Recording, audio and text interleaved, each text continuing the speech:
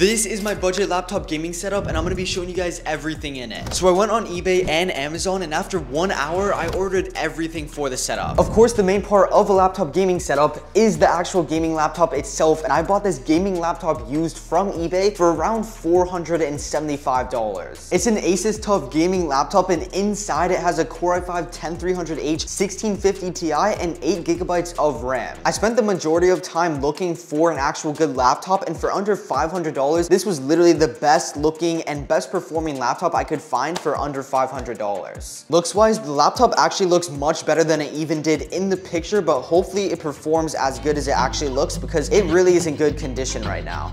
My love's like a black hole sun, so bright when it burns, so dark when it's done. So hard to relate to one when I find myself. I just turned on a laptop and everything looks perfectly fine and is already working pretty good. Like I mentioned, for the GPU, we have the GTX 1650 Ti.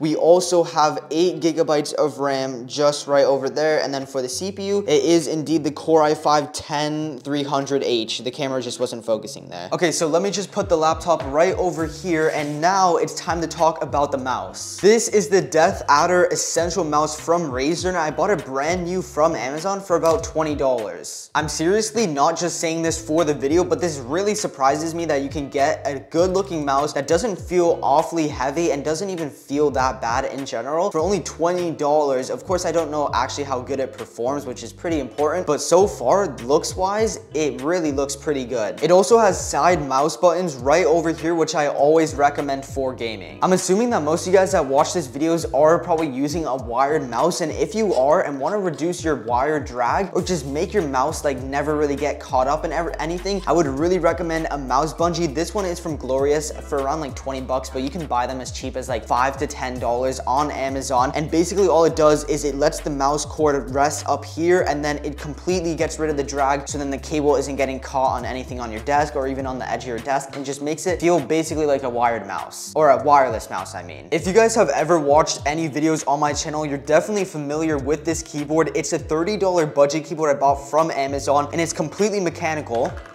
It's like a gaming keyboard, and it performs really, really good for the price. It's like a 70% keyboard because you have like the extra mouse or arrow buttons, I mean, over here, but it performs really well, not much input delay at all. And for $30, it's seriously like probably one of the best keyboards I've ever come across, and just overall pretty well around keyboard for its budget. There's only one downside to this keyboard, and it's the fact that it doesn't have RGB lights, but it isn't a bad looking keyboard at all, so I kind of just give that a pass. Finally, I didn't actually forget about the headset for this setup. I always end up forgetting somehow, but this is a $20 headset from Amazon. It's a gaming headset, but I saw a lot of good reviews about it, and it doesn't look like awfully terrible. Of course, it doesn't have like any RGB or anything like that, but the most important thing is the actual sound quality, which I have not tested yet, so I'm just gonna judge by the looks. It looks pretty decent, but of course I can't fully tell until I actually start using it. And then of course, for the mouse pad, we're gonna be using the Vermax and Gutsy 8-inch Swirl mouse pad. This is my very own mouse pad. Aesthetics wise, of course, I'm gonna have a certain bias, but it really is not a bad mouse pad at all. It has really good glide aesthetics. It's really, really nice and just pops a lot. And this is definitely one of the more like pricey mouse pads, you could say. It's $40, and you can get like a kind of cheap one that could do the job for $20, but if you really want some good mouse glide and just a really nice looking mouse pad in general, that's the reason I went for this. But you can kind of go for like any kind of $5, $20 mouse pad you want. Now I'm gonna put together this entire setup, and let's just roll the cinematics.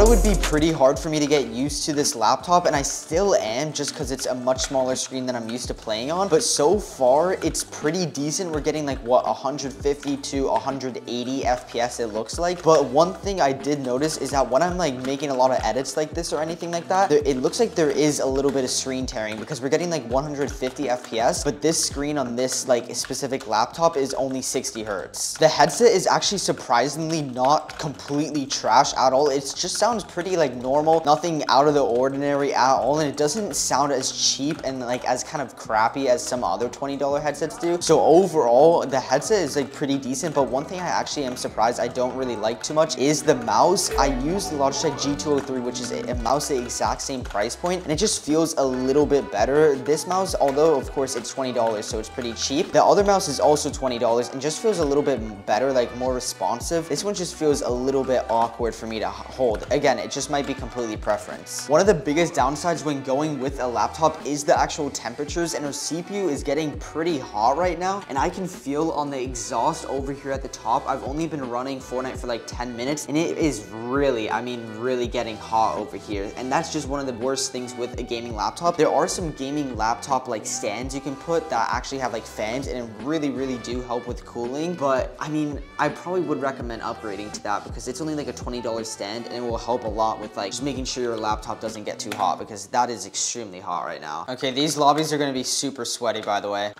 There we go. Okay, already one kill. That guy had no awareness at all. I should probably not have landed here with this laptop, bro. It is killing the FPS on this laptop. Oh my aim. No way. I just choked all my shots. What was that? I'm gonna be fully honest right now. It is feeling a little bit choppy, but I cannot blame the laptop too much because we're literally in Mega City. So this is like where all of our FPS is gonna really start dropping here. I mean, we're still getting like what, 90 to 110. So it's not like awful at all. Wait, someone's like right here. Here's a shotgun though. Oh my gosh, bro. I'm just gonna wait and camp up here and wait for him here. Oh yeah, he's coming up. Oh my gosh, yo, there we go. Come here, buddy. Yes. Oh my, get destroyed, bud. Okay, my aim is actually recovering now. I'm just getting used to the laptop. That's what it is. How did I take so much fall damage? What? Okay, there's two guys fighting right over here. Oh my gosh. No. Oh, I lost my shield, bro. How does this guy... Wait, where do you get a charged pump from? Where do you get that from? Oh my gosh. And I didn't even reset. Nice, bro. Warzone is literally killing this PC. This PC can't even run Warzone, like, at all. It was just at 40 FPS. Okay, now it's back. This PC... Yeah, look. It's just, like, bottlenecking on this. I'm on like all low settings too. I tested Fortnite with all low settings and everything. By the way, these are default settings, so I'm gonna be absolutely terrible. But yeah, look at this freezing. Let me just make sure, because this is kind of hard to believe that. Okay, I might die. I'll just go into a different game. But am I on? I'm on all low settings, right? Yeah, I'm on literally all low settings. Completely all low settings. I'm even on low FOV. I'll go max FOV real quick. Okay, hopefully it runs a little bit better now. It feels like it is. I had to change a couple of settings like VSync and that stuff. I'm gonna be absolute bot. I'm just trying to test out. Yeah, okay, I can't even aim for my life, bro. This screen is so small. It's so hard for me to get used to that. That's my excuse right there, is the screen. I can't even see. I can't see, bro. If this guy's like over here, I can't. Like, I would definitely do like some color adjustments and stuff like that. It's fine. We're in like Rebirth, or I don't know, whatever this Walmart Rebirth is. Okay, I'm not even capping the sound quality on this headset. It's insane, bro. It's actually really good. It's so sound canceling, or like noise canceling too. I literally don't know this map. I haven't played this map at all, so I don't know if I'm probably landing where a bunch of people are. I'm on default settings, by the way, so if I die, that's also my excuse. Okay, yeah, someone's right behind me. I'm like slouching forward like an old man, bro. We have some plates? Oh yeah, we do. Okay, I didn't even put my plates on earlier. Yo, if like someone's over there, I'm not seeing them. I am not seeing them if someone's over there. Oh, and they got a UAV. This is great. Oh shoot, no, definitely don't need that. Oh, and he's right here. Oh.